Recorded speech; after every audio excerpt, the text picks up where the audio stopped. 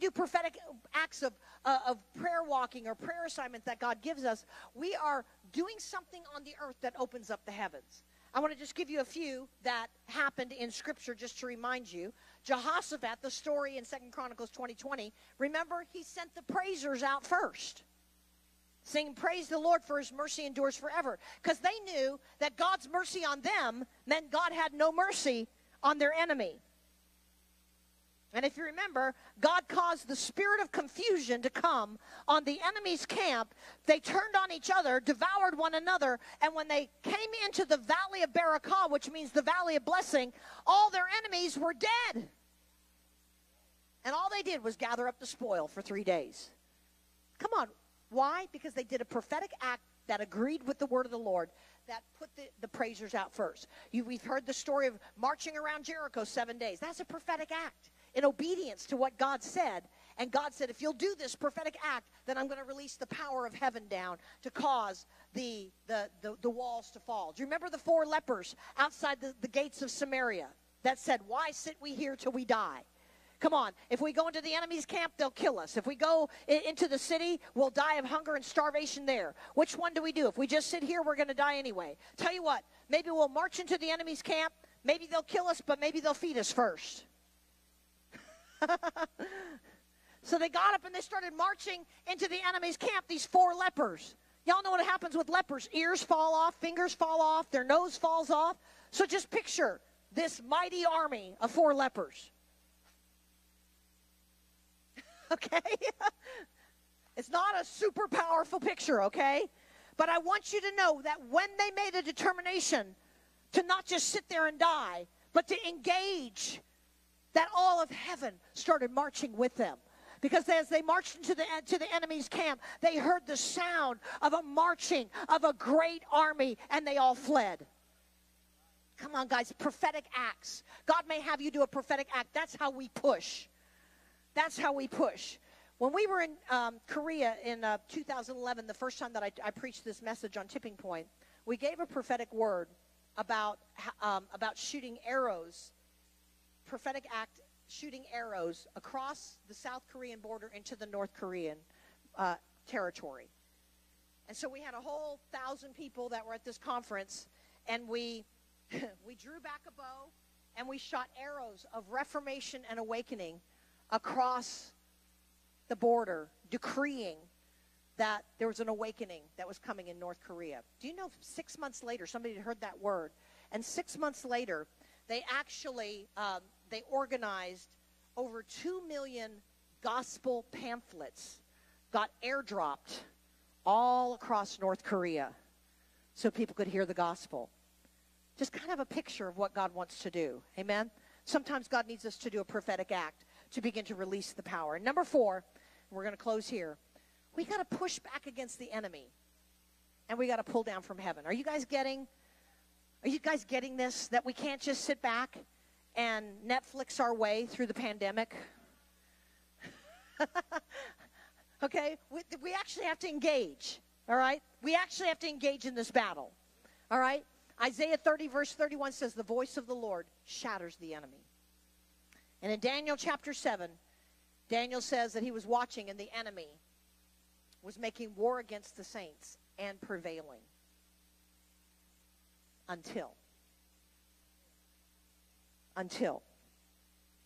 he was making war against the church and prevailing until. How many understand that word is a tipping point word?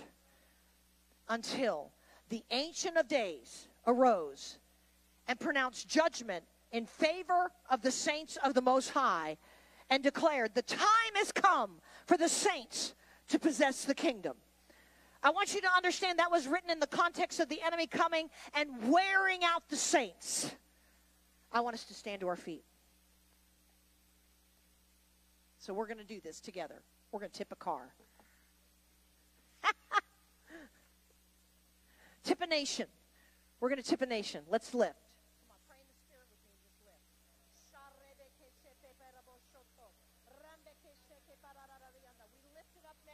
we shift and we push right now. Father God, we begin to decree and declare your divine purposes, your divine plans for our lives, for our family, for the church, and for this nation. God, we shift, we get under it, and we push with all our might right now, Father God. We do this prophetic act right now, God. We may have felt weak. We may have felt weary. We may have felt broken in the process, but God, you are releasing your dunamis power into your people. You're releasing the breath of God, the ruach of God, and there's an exceeding great army that's rising up. So, Lord, we push until this nation tips. We push, Father God, until the ecclesia arises. And now, God, we pull down from heaven every word that you promised, God. We war a warfare with the prophecies that you've spoken before we ever found ourselves in crisis. We declare it, we decree it, we say yes and amen in Jesus' name. Can we just give the Lord a shout of praise? Amen. Hallelujah.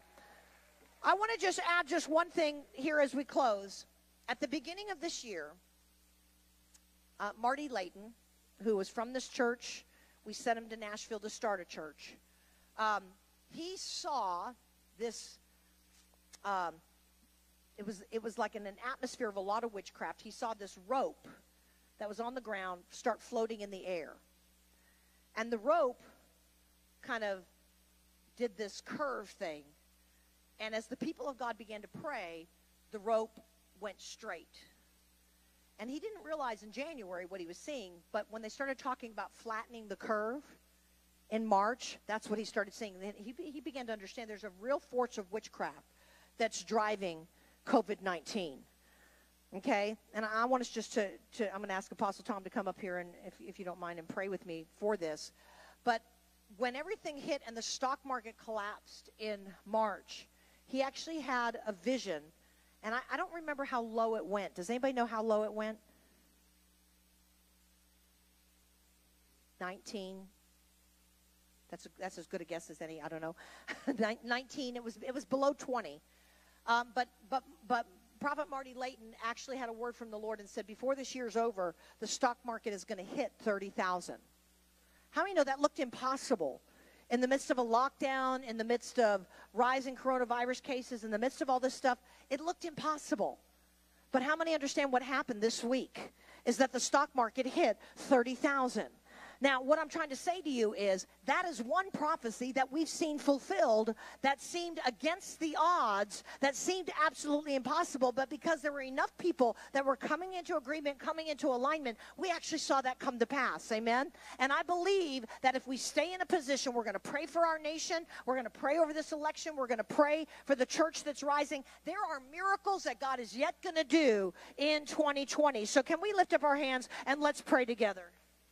As you lift up your hands, let's come in agreement. Father, we come in agreement today that we are the church, the ecclesia, invested with power and authority in the earth. And so we loose heaven at the gates. We say we will prevail. There will be a tipping point that will shift things into righteousness. Father, we break the assignment of witchcraft that has been loosed in this generation, and we say, woe to you now. In the name of Jesus, we shut down the gates of hell that have been opened, fomenting even curses and loosing things of the virus and plagues that want to be released. Father, we say we begin to take that place of authority and put it underneath our feet, that there will be a release even of health and strength. Lord, we speak over the church. Awakening and revival is our inheritance. You will give us nations as our inheritance in these last days. We lay claim and we say over America,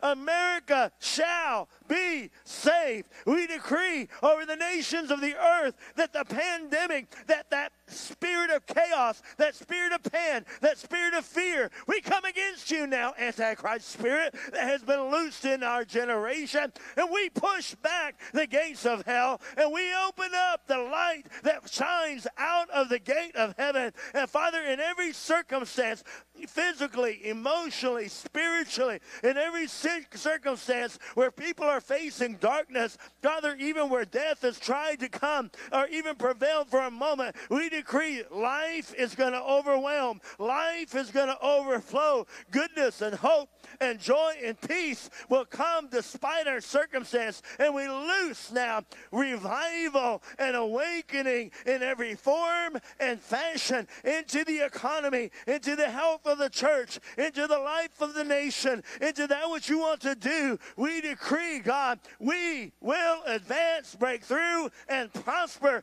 at your word. And so, God, we allow it now to push all the way over in Jesus' name. Give a shout to the King. Hey! Hallelujah! Hallelujah!